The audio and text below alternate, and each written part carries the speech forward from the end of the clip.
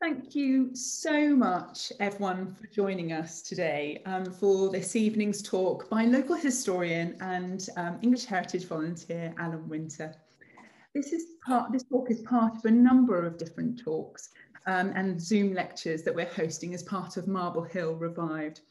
Marble Hill is being revived, and it's a really exciting project that will see the house being open for 5 days a week, our landscape invested in, our sports facilities improved, a wonderful new cafe, and of course, lots of fantastic events like this. So thank you for being part of that revival. Just a few housekeeping things. This will be recorded as we hope to pop it onto the Marble Hill YouTube channel for more people to enjoy. And you will be on mute for the duration of the talk. But please, please do ask Alan lots of questions. And you can do that by going to the chat function at the very bottom of the screen. It looks like a little speech bubble. I'm sure you're all total professionals now from this Zoom madness that we've had to be part of. But please note that if you do raise your hand, we can't fire to you. So please just do use that chat function, and I will try my very best to make sure that I pose those questions to Alan at the very end of the talk. So without further ado, I'd really like to invite you to welcome Alan. We are so delighted to have him back. Alan produced the most fantastic talk last year, and it was all around depictions of Marble Hill through postcards. And it's on the Marble Hill YouTube channel, so you can still enjoy it today. But when I asked him this year, mind doing a talk, Alan? He said, well, I'm going to set myself a challenge, or indeed set us all a challenge. And that was that in the 300 years that Marble Hill has been around, he believes that there are more celebrities and perhaps a little more beer locally than within a quarter of a mile of Marble Hill than in the whole of Los Angeles. So I'm going to leave you to make that decision as to whether he's managed to prove this hypothesis right. So without further ado, I'd love to welcome Alan, and thank you so much for being our speaker tonight. Thank you, Rachel, and what an intro. Well, good evening, everybody, and thank you very much for joining me tonight on a walk that's going to take us within about a quarter of a mile of Marble Hill Park. During the walk, we're going to visit 4 pubs, the 4 pubs that are closest to the park, and we're going to be on a celebrity hunt. We're going to be looking for celebrities who may be having a pint inside. Now, I grew up in Orleans Road in the 1950s and the early 60s on the west side of the park, and Marble Hill was effectively my back garden. I once said to a friend that the area had more celebrities working, playing, and living in the area as I was growing up than Los Angeles, including the whole of Hollywood. Naturally, I was then asked to prove it. Well, tonight we'll see what we can do. So here we are. You can be the judges. Now, most of the images are postcards.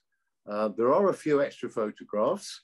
And we're going to be covering, as Rachel said, some 300 years or so on our celebrity hunt. So I'm going to start tonight with the 3 pubs that we can't go into. We can't go into them because they're no longer there. But these pubs were each there for over 100 years, up until the beginning of the 20th century when they were forced to close. So we had 2 in Orleans Road. We had the Orleans Arms at numbers 9 to 11, the Phoenix Inn, and there on the left, you can see a picture of the Phoenix Inn, an old postcard. That was midway down the road, numbers 28 and 30. And one you may not have heard of at all, the White Horse Inn. The White Horse Inn was on the corner of Sandycombe Road and Richmond Road. Now, all 3 pubs shut down, as I say, at the beginning of the 20th century. They ran out of punters. All the men were called away. They were on war duty. They were called up. And quite frankly, you know, with pubs being the the habitat of very much of the working man at the time. The working men weren't there anymore. They were all called up. So we can't go in these three tonight, but what we're going to do now is pop into a pub that we can go in, Rachel. So let's start off with the Rising Sun. The Rising Sun is on the east end of Marble Hill Park. It was once named also in the last 20 years as both the Marble Hill and the Alexander, but thank goodness the Rising Sun has been renamed or named back with its original name by today's owners. So let's open the door and pop into the Rising Sun and see if we can see anyone we recognise having a beer. And let's start with Cardew. Cardew, the Cad Robinson. Not born locally, but for much of his life, lived at the flats in the Grove at St Margaret's down by the roundabout on the Chertsey Road. Got a bit of info on him. He appeared in both films and the music hall from 1938. He reinvented himself as Cardew the Cad, and he became a cartoon strip character in Film Fun, which was a children's comic of the 50s and 60s.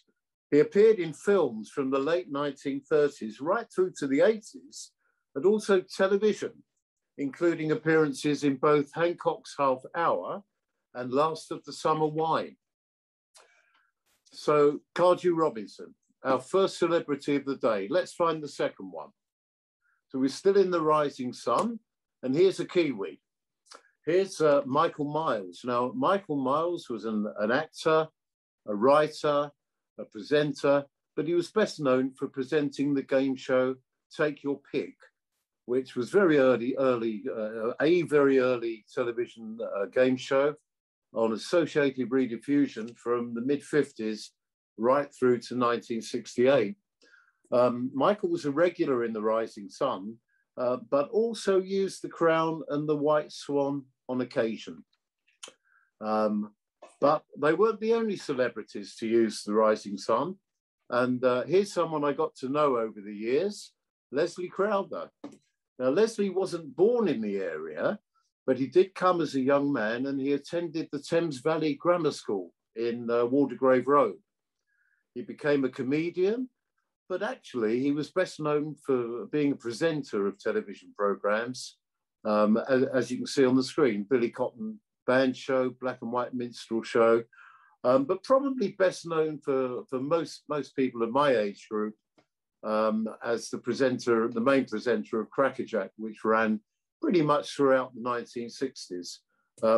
I've still got my Crackerjack pencil. Have you? I knew Leslie Crowther, and I knew him because I was a paper boy in Cyril Duffell's Newsagents, which is right opposite the Crown. And Leslie and his family lived opposite the gate in the middle of Richmond Road.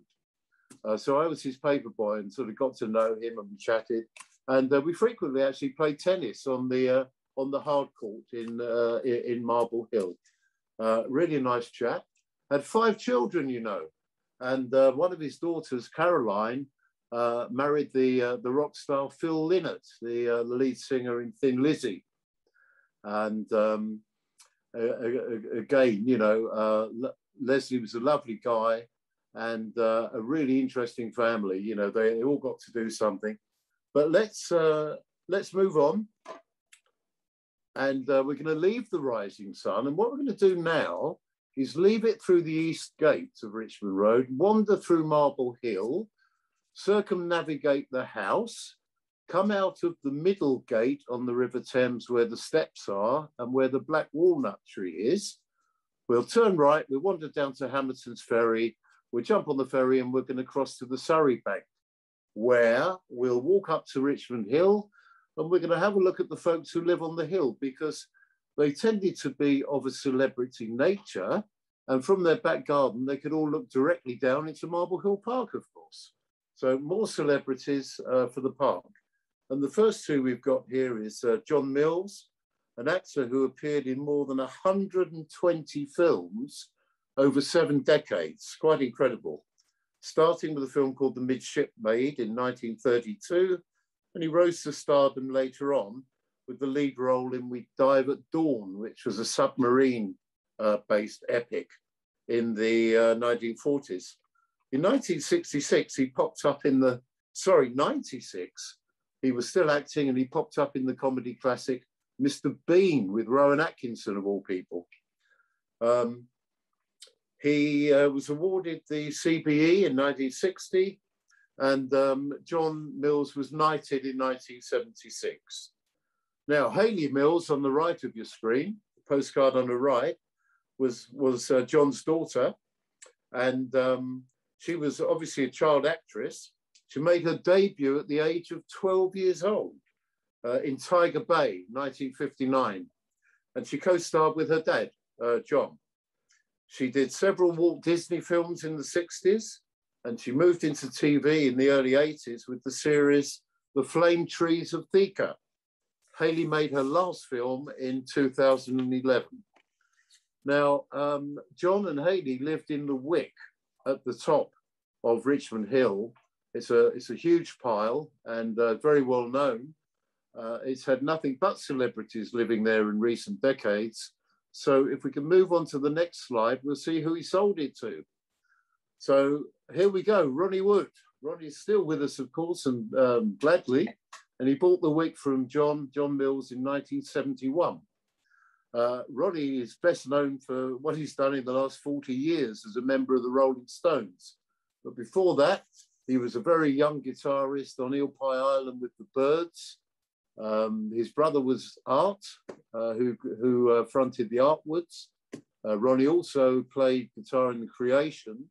Then he joined the Jeff Beck group with Rod Stewart in the 60s and Ronnie Lane. They both moved on to the Faces, and then he became a Rolling Stone. A lot of people think he should always have been a Rolling Stone. An artist as well as a musician, this particular postcard was painted by Ronnie, and the original went for an awful lot of money. I can't remember how much, but he's a wonderful artist, wonderful musician, and a lot of fun. But in 1996, he sold the Wick to another local, and here he is, well known in these parts. Pete Townsend, born in Chiswick, formed The Who back in 1964. That's almost 60 years ago now. Pete actually lived in several houses in Twickenham before he bought Chapel House in Montpelier Row in 1985. In 1996, he moved to the Wick, buying it from Ronnie, and of course, overlooking Marble Hill. And you can't talk about The Who and the Rolling Stones without mentioning Sir Michael Philip Jagger, can you really? Because Mick obviously didn't want to be lonely, so he bought Down House on Richmond Hill, which is opposite the Wick. And in the early 90s, he moved in with his then wife, model Jerry Hall. Down House also has views across the Thames to Marble Hill. And Mick, of course, was probably one of the most popular and influential frontmen in the history of rock and roll. Founder member and lead singer of the Stones, knighted in 2003, inducted into the Rock and Roll Hall of Fame in 1989. With the Stones, is written and performed 13 singles in the USA and the UK that all reached #1 in their respective pop charts. And he's just about to start a new tour in America with the Stones. Wow, still performing at nearly 80. What more can you say? Mick, I salute you. Let's move on, Rachel. Now then, that the members of the rock royalty we've just looked at, looking down over the years, could all see Marble Hill House. And the house itself was built in the in the 1720s for Henrietta Howard, who was best known as the mistress of King George II. So there's a celebrity for you straight away, a royal celebrity. Now, among her many friends were lots more celebrities and correspondents, including Alexander Pope, Jonathan Swift, and Horace Walpole. And if we can move on around the corner, there was even more royalty, because just up the road to the west of Marble Hill House was Orleans House. And this is quite a wonderful etching from something like 1870, I would suggest. And it shows Orleans House as it was, the building to the right of the Octagon Room. And while we're on the Octagon Room, here's an anecdote. Astrid and I got married in the Octagon Room in 2003. How about that for an anecdote? And here's another one while we're on this slide. If you look at the 5 people in the background, there is a rather short woman in the group of 5 people. Well done, Rachel. Well, that's Queen Victoria. And she was there to visit King Louis Philippe of France, who lived in Orleans House for a number of years. Now, not only did the French monarchy and aristocracy live in Orleans House, they also lived in York House, Riverside House, and Highshot House over a period of 105 years. Now, I'm not going any further on that. They're royal, they're celebs, and that's what this talk's all about. If I spoke about this slide and the French element of who lived around Marble Hill, the royals, we'd be here all night. So we'll do that in another talk another day, maybe. Highshot House, by the way, was opposite the Crown on the left-hand side of Crown Road, and it eventually became a home for inebriates. And I think that's another story for another day. So they weren't the only royals within a quarter of a mile of Marble Hill, because Prince Charles actually opens the New Orleans House Gallery back in 1981 when he came to town to celebrate Twickenham's 900th anniversary celebrations. And as such, he also opened Orleans Gallery in 1981. Now, to get out of Orleans Gallery these days, of course, you have to drive back up Orleans Road. And when you do that, you come to our second pub of the evening, which is, of course, the Crown. And here it is in 1906.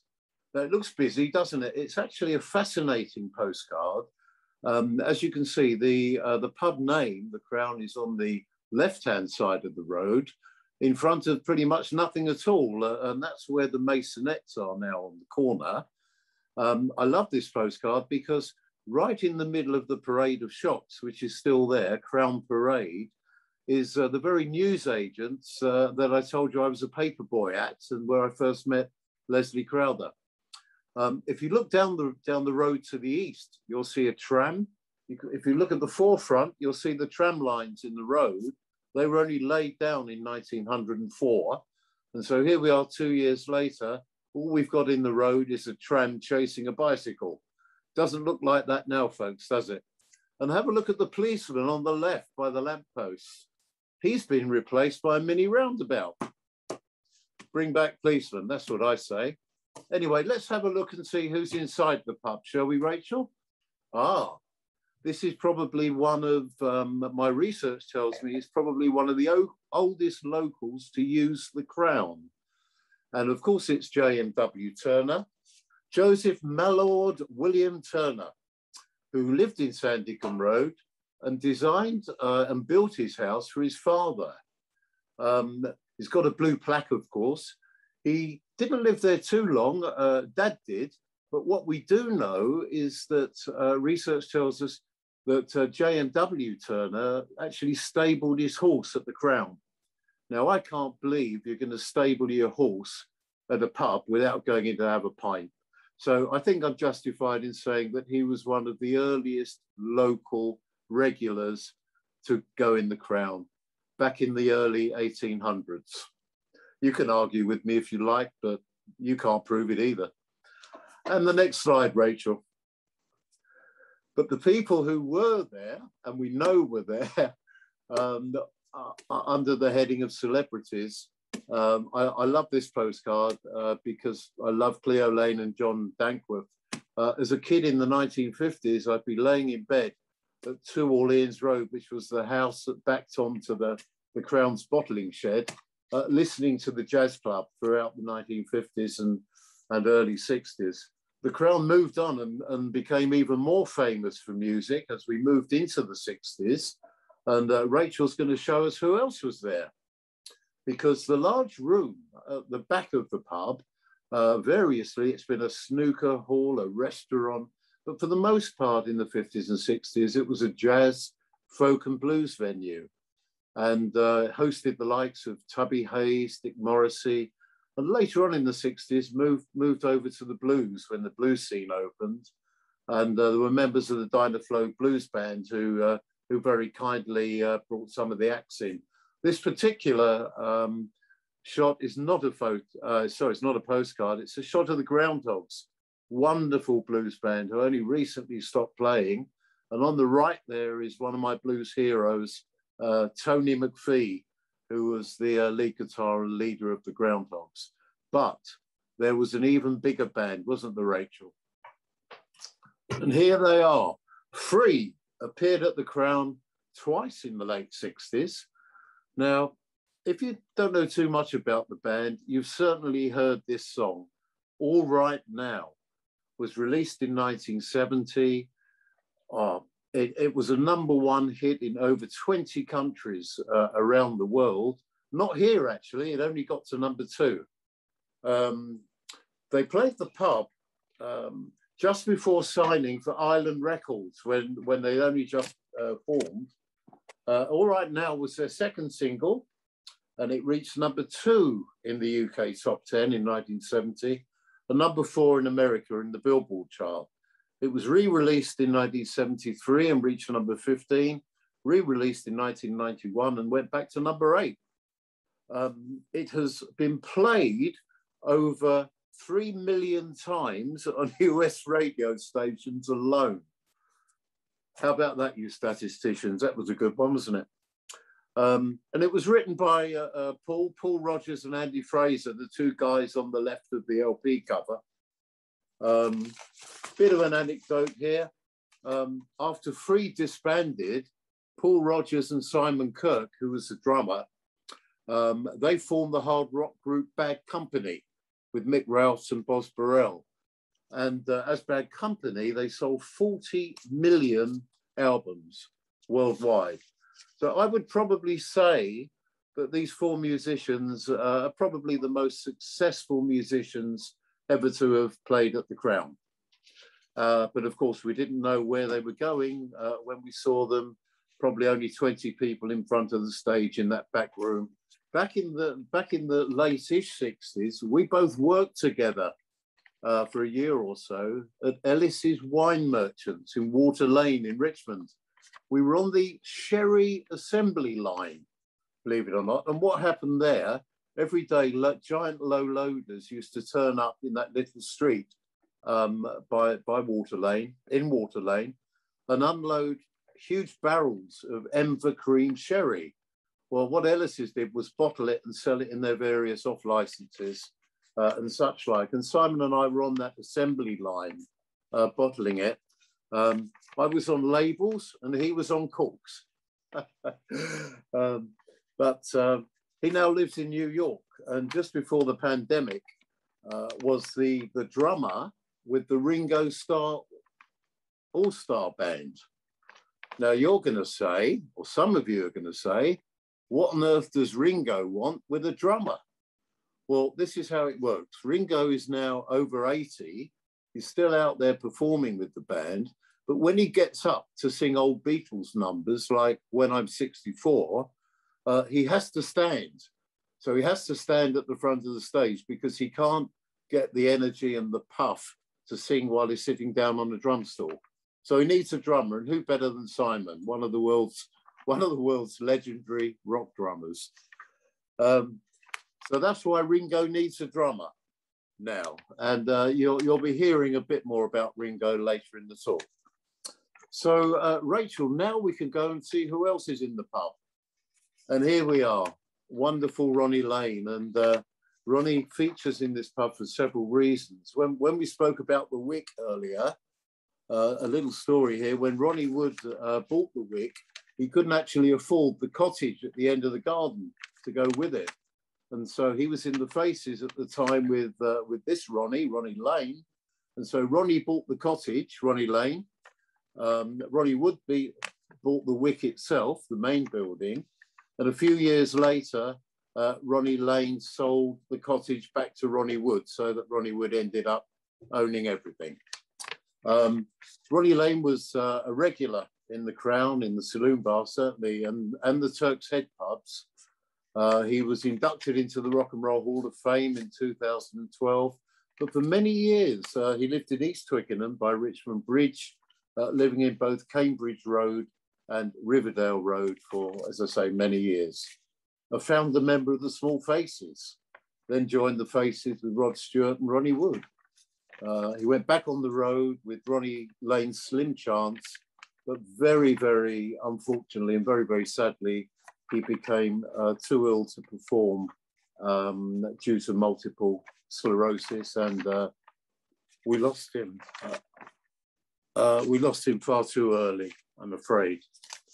And so let's move on, Rachel, see who else is in the Saloon Bar. Shall we move from music to humour? And the reason Tommy Cooper used to turn up in the Saloon Bar of the pub was that he filmed a lot of television at Teddington Studios in the early mid-70s. And he knew the publicans in the Crown, Ronnie Ross, who had been something of an impresario, and his wife, Marie, who was a Bluebell girl, and Tommy, who lived in Chiswick all of his life, actually. Got to know them very well. So the Crown was a suitable stopping off point after work between his workplace in Teddington and his home in Chiswick. And some of you are probably going to say, Tommy Cooper, what did he do? Well, he was pretty famous for wearing that red fedora, but he was even more famous for one-liners. He had a very strange way of presenting. He used to present his one-liners quite slowly, and sometimes he'd go silent, a bit like me, really, and then came the one-liner.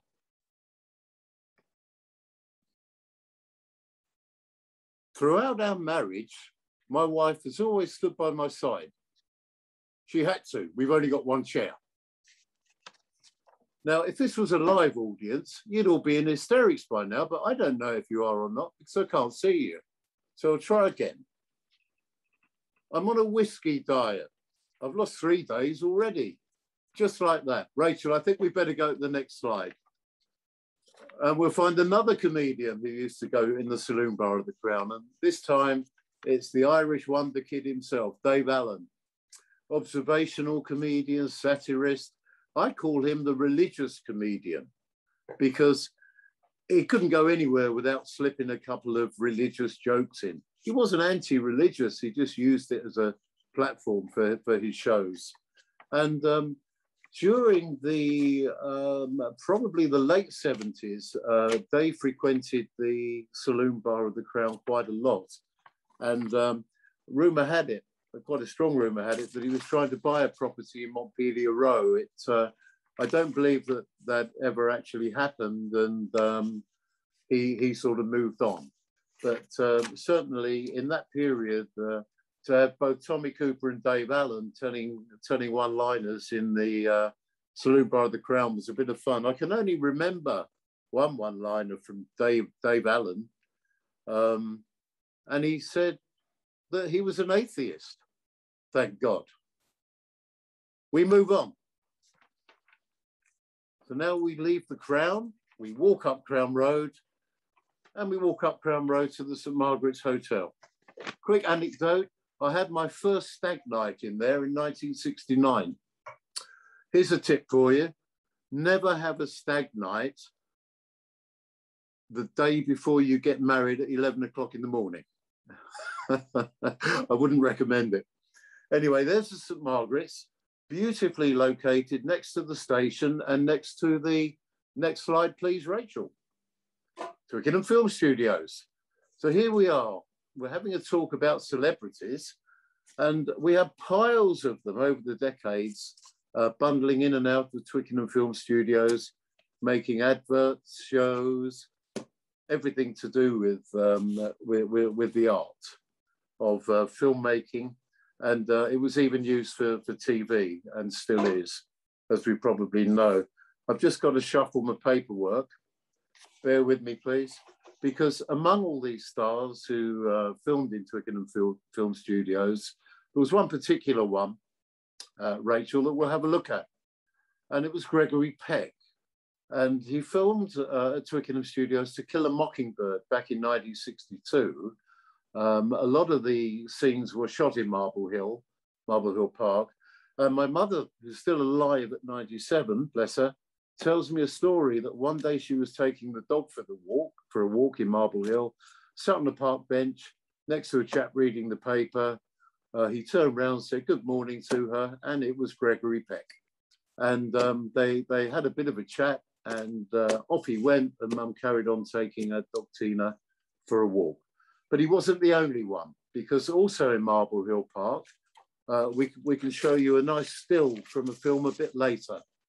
And this is the film The Wild Geese, which was filmed in 1978, The Wild Geese.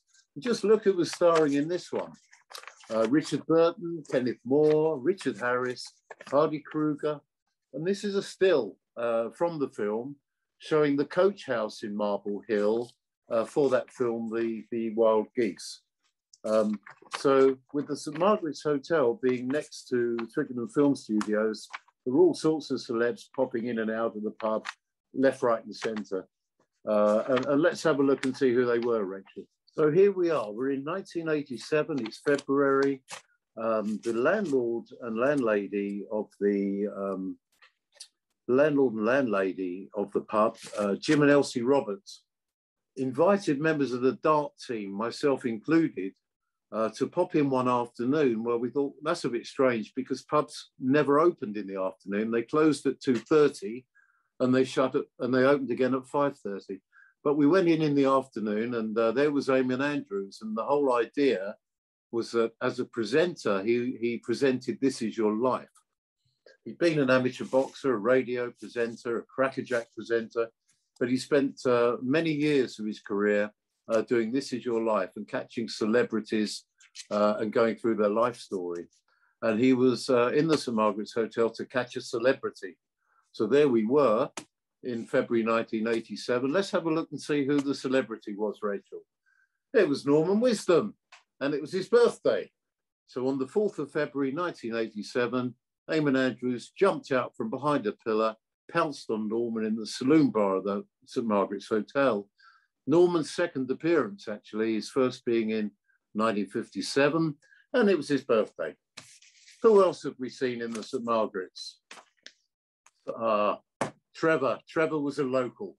Trevor lived in St Margaret's Road, opposite the Avenue, and he starred in one of the greatest British sitcoms for many years, Are You Being Served? The programme spanned 69 episodes between 1972 and 1985. It had 5 Christmas specials and also a film in 1977. It's still repeated regularly all over the world. It was such fun, and people would stay in and watch it every Thursday night, I think it was. But dear Trevor Bannister, we've lost him now, but a very, very nice man and a regular in the St Margaret's Hotel. And then one night in the St Margaret's, let's see who walked in. Well, David Hemmings and his wife at the time, Gail Honeycutt, walked in. This was quite interesting. There were only about 4 or 5 of us in the public bar playing darts, just practicing darts. And then these 2 guys walked in, took one look at us and walked round to the lounge bar. They obviously didn't like what they saw. So they were round in the lounge bar, and David Hemmings starred in the 1966 cult movie Blow Up. He was a child actor. He first appeared in films in 1954, carried on working right through to 2003, when unfortunately he died on set through a heart attack on a film being made in Romania. Gail Honeycutt, American model initially, turned actress, married David Hemmings. In fact, she was one of his 4 wives. He had 4 wives. Gail Hunnick had appeared in 30 films from the 60s onwards, and she also appeared in the popular TV program Dallas in the 80s and early 90s. And then that night, into the public bar walked Richard Harris. Now, come on. Now we're getting into big actors. This guy's acting career, you could write a book about. Many people have tried. What a wonderful actor.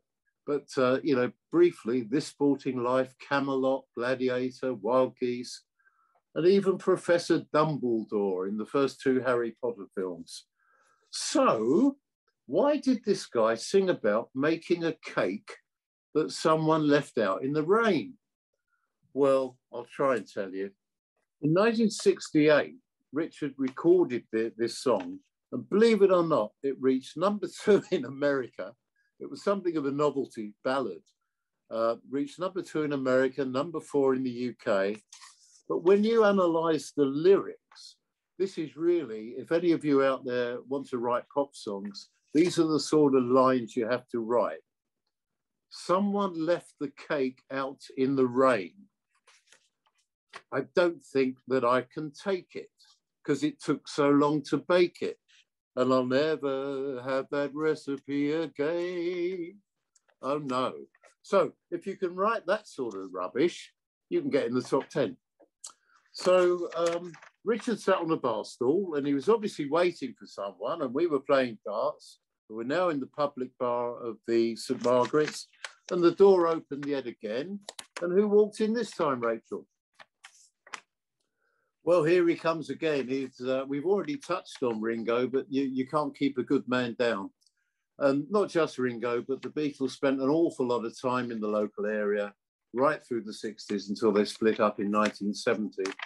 So there we've got John and Ringo in Southwestern Road during the filming of A Hard Day's Night in 1964. I always get this wrong. It was either Help or A Hard Day's Night that came first. And also, of course, as the business ticket says in the middle, they appeared frequently in Teddington on Thank Your Lucky Stars, most Saturday nights. So Ringo's walked in. We've got Richard Harris already there. They put their names on the dartboard and waited to take their turn to play darts against the 4 or 5 of us that were in there. And there we were playing darts with Richard Harris and Ringo for the rest of the night. Well, how do you beat that? Well, I suppose you can't. So let's move on, Rachel. And we move on to the Turk's Head. Opened in the mid-1800s, rebuilt in 1902. These 2 postcards, 1905, 1907. So that's the outside, but let's walk through the door and see who we can find. And one of the first people that you would always see in the Turk's Head for a number of years was Dennis Waterman. And of course, he became one of the most famous television people of all time because he appeared in both of the biggies in the 70s, 80s and 90s with John Thor in The Sweeney and George Cole in Minder. Dennis lived locally at the time and was often in the Turk's Head. Good footballer as well. Played against him once. Rachel, who else was there? Warren Clarke, Mancunian, first role in '66, the Coronation Street actor. He was in A Clockwork Orange, and he finished up with Dalziel and Pascoe and another chap I think we lost too early back in 2014. That's just a matchbox I found. Matchbox was a bit of a giveaway in the Turk's Head. Chris Brazier's Eating and Drinking Emporium. Well, Chris was the landlord for the best part of 20 years, and we all knew him if we lived locally for lots of different reasons. But let's move on. Who else was in the Turk's Head? Well, here he is again. This time, 10th of March 1964, Ringo Starr, and this time he's filming, he's working. He's filming A Hard Day's Night in the Turk's Head. That picture's still on the wall outside the Gents, by the way, if any of you want to pop down and see it. An anecdote to the Turk's Head, which is our final pub tonight, is that, of course, it's next door to a school. Well, it was a school I went to, St. Stephen's School. And we never had anywhere to eat our school dinners at school, so we used to use the Winchester room. And back in Minder, you might remember that they named their local drinking club the Winchester Club. And that was because Dennis suggested it. It was named after the Winchester room in the Turk's Head. How about that? So the Beatles, as we've already said, were all over St Margaret's and East Twickenham for the best part of their career. Virtually every year they were there. And Ringo, of course, was a dart player. So back in '64, he has this scene throwing a dart in the public bar. He nearly killed the pub parrot that was on a bar in a cage with his dart. And in the film, he then gets thrown out, ejected from the pub for almost killing the pub's parrot. He didn't really, he was quite a good dart player from memory. And then the year later, they were back in town yet again, back in Ailsa Avenue. And there's the four Beatles filming the film Help. So let's leave the Beatles alone for a while and keep going. Oh, we can't, because there they are. Still in 1964, there's a still from Twickenham Studios. I did say that unlike The Who and the Stones, they had a relatively short career. And the shot on the right is them taken at the Madingley Club in Willoughby Road, East Twickenham, still within a quarter of a mile of Marble Hill. And it was one of their last photo shoots in '69. So I think what we're going to do now is leave the pubs and we're going to go into Montpelier Row. Montpelier Row is the road immediately on the west of Marble Hill Park. And if you go right down the bottom, you come to Southend House. Now, Southend House has got a blue plaque on it. Walter Delamere lived there for some 16 years, from the 40s through to the 50s. Who's he, you ask? Well, Walter Delamere was a novelist and poet, probably best known for his children's work, and he lived in a flat in the very large Southend House for all that time. His ashes are buried in St Paul's. I used to cut the grass in Southend House every Friday night. It was an extra few quid to earn. And the owner was a gentleman called Mr. Sedgwick, who was a lovely man. He was the founder member of Bottles, which is the Borough of Twickenham Local History Society. And he was a lovely chap, and I would go and cut the grass for him every Friday night. He had a guy living with him, a charming Chinese gentleman, who would always give me a bunch of flowers to take home to my wife, to my then wife. Coming away from Southend House, which overlooks Marble Hill, we get down to number 15, Marble Hill Park, and here we find Alfred Lord Tennyson, living at number 15, which is the big house on the corner of Chapel Road. Now, Alfred only lived here for a couple of years, and yet he's still got a blue plaque. Yes, he was Poet Laureate. He was made Poet Laureate in 1850 and remained so for much of Queen Victoria's reign. What I find very interesting is that Chapel House, as I've always known it, and possibly is still called now, has actually had three names in its lifetime. It's also been named Holyrood House and Tennyson House. I'm not actually sure what it is today, but I think it should be Chapel House. You shouldn't change house names. You shouldn't change pub names, in my humble opinion. So let's carry on further down the road. And we don't carry on further down the road. 140 odd years after Lord Tennyson moved out, Pete moved in. So he lived here between 1985 and 1996. And I'm hoping very much that one day there will be two blue plaques on the wall of 15 Montpelier Road. And we can wander down the road a bit further, I think, Rachel, and we can find the house of Archibald Sinclair. Now, I'm pretty certain some of you are going to say, Archibald who? Well, this guy was the Secretary of State for Scotland in the 1930s.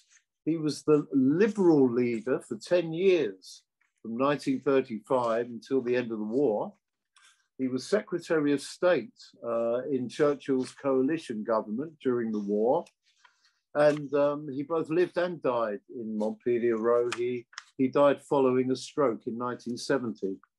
My dad knew him. My dad was a builder. He had a builder's yard in Orleans Road and was often working in Archibald's house.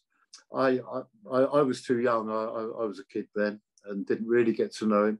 But my dad said that quite frequently Winston Churchill would call on him in the 60s and the 70s. They were great buddies. And I'm quite intrigued, as you may be, with the postcard on the right.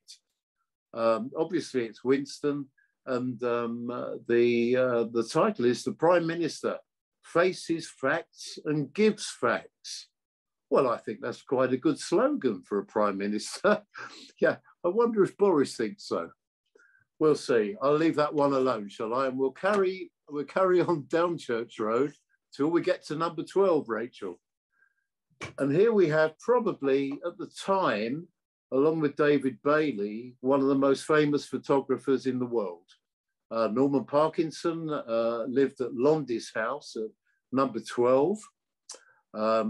He was the photographer of celebrity. He took photographs of royalty, pop groups, models. Wherever there was celebrity, there was Norman Parkinson. In fact, he became a celebrity himself, and a big one. He had his, he was also pounced on by Eamon Andrews for his evening of This Is Your Life. And another little anecdote, my step-grandmother, Alice Winter, was actually his housekeeper for many, many, many years. So I do know a little bit about Norman Parkinson, and thankfully I do anyway. And the day that he was caught by Eamon Andrews, he was at lunch with Prince Andrew. Prince Andrew was in on the whole thing, and the idea was to get Norman to the Theatre Royal by 4 o'clock in the afternoon or something like that. Anyway, Prince Andrew managed to get him there on time, despite being caught in a lot of traffic.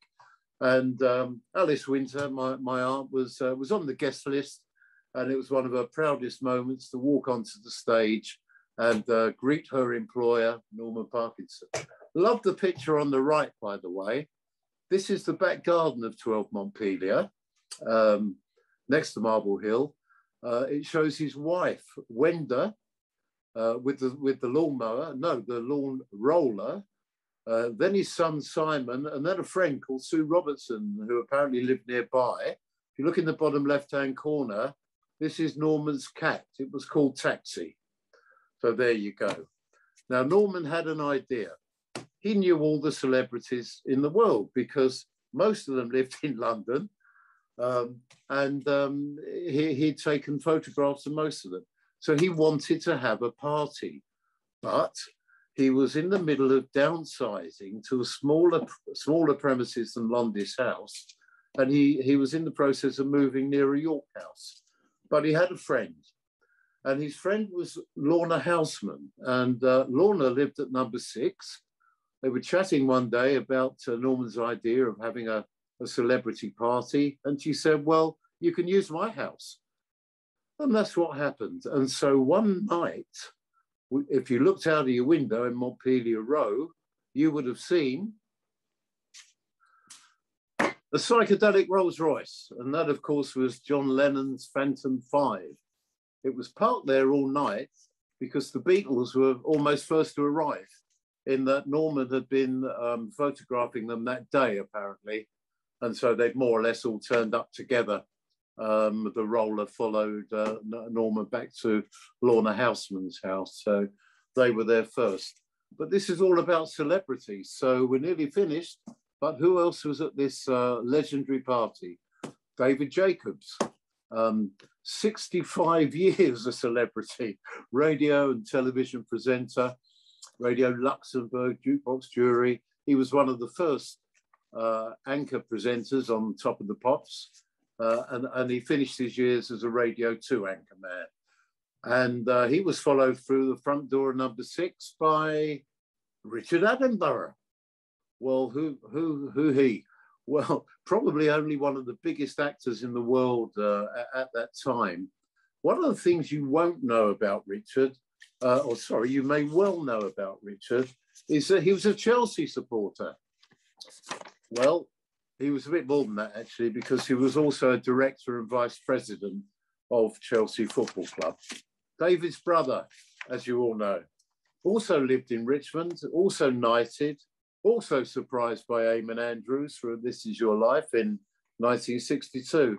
Hugely successful acting career, and Richard Attenborough won many, many awards in his long career. And who else was there, Rachel? Well, Mary Quant, remember her? Dame Barbara Mary Quant, British fashion designer. She was there, and at the time was probably the most well-known fashion designer in the world. She'd achieved worldwide fame, of course, as a designer of the miniskirt and hot pants, and one of Norman's regular photographic people. He took lots of pictures of her. But you can't be a fashion designer without a model. So we need a model.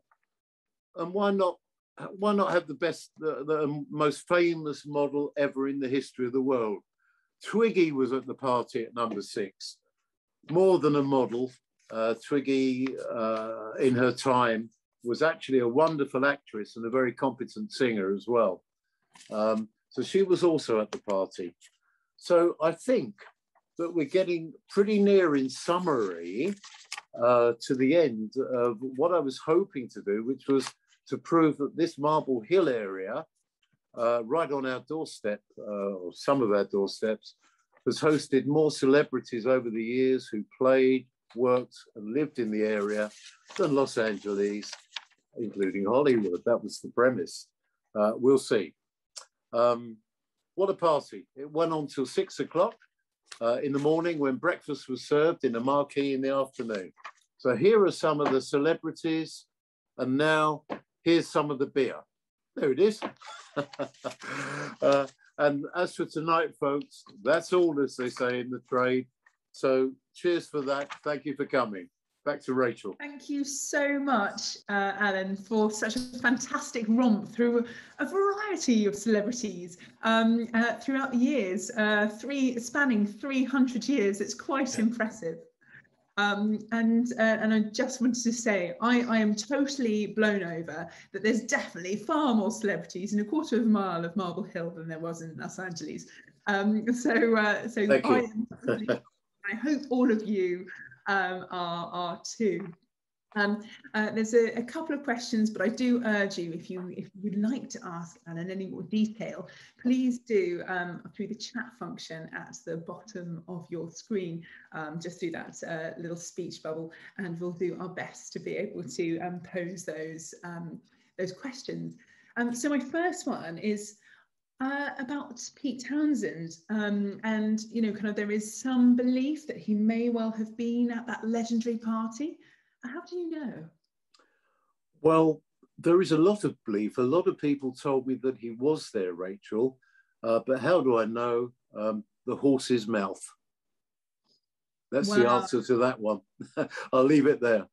But no, Pete wasn't at that party. In fact, he didn't move into Montpelier Row for some 20 years after that party took place. Fantastic. Well, kind of that's proper connections. Yes, it was. But I've got lots of thanks in the chat for bringing back some wonderful memories and how exciting life was in those days ago. So thank you so much. And lots of people saying a huge thank you. There's just a question that's just come in saying, do we know if Queen Caroline was ever in Orleans House at the same time as George II was in Marble Hill House, seeing Henrietta? Husband and wife, just a few hundred yards apart, was socialising somewhat differently. I think it's a wonderful question.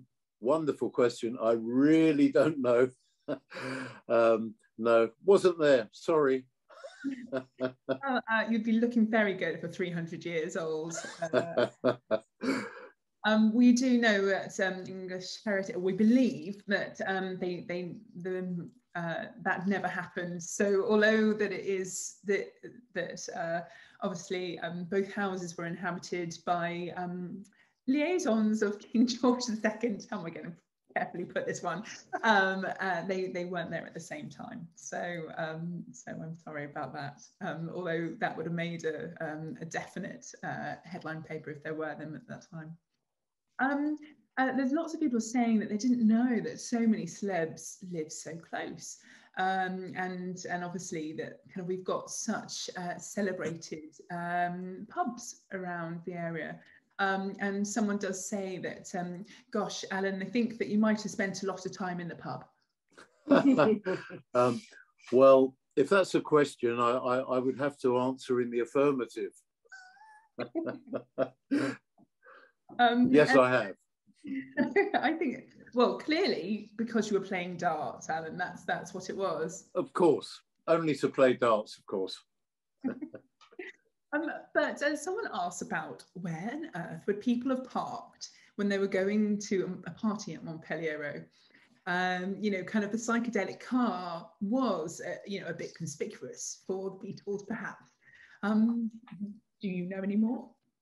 Well, not so much traffic on the road in those days, and with those sort of celebrities.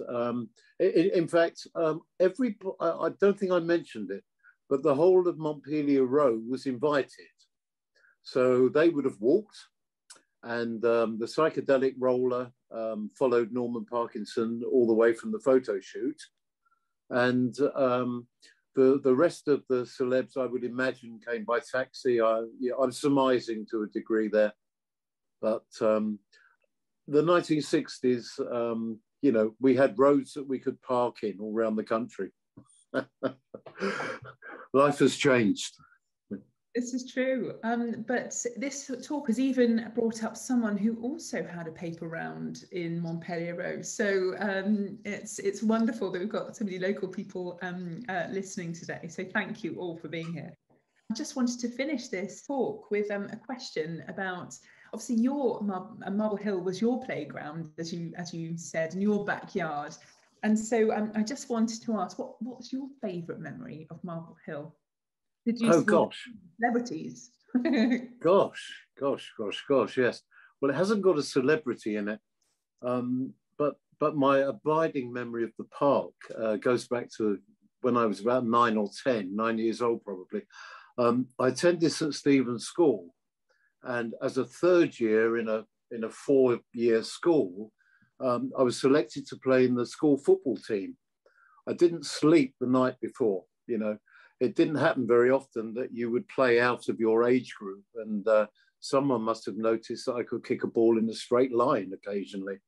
I was so nervous playing football, representing the team, playing with the big boys in the higher year. But after 5 minutes, I headed a goal in. And I can't tell you what the score was, I just don't remember, but I'll never, ever forget heading the ball into the net in Marble Hill Park in the mud. As a 9 or possibly 10-year-old then. And every time I walk through Marble Hill, I point to that spot, whoever I'm with, and say, one of my first competitive goals. That's my memory. Well, a fantastic memory to finish off with, and a fantastic talk. Thank you so much, Alan, for pulling together such fabulous information about our celebrities in our local area. It really has been a delight to have you with us this evening, and I echo a huge thanks that has been put on the chat. Thank you so much, Alan, and have a lovely evening, and I hope you now get a chance to have one of those lovely beers. Cheers, Rachel. Thanks so much. Cheers. Bye-bye, everyone. Thank you. Thank you for joining us. Bye-bye. Goodbye.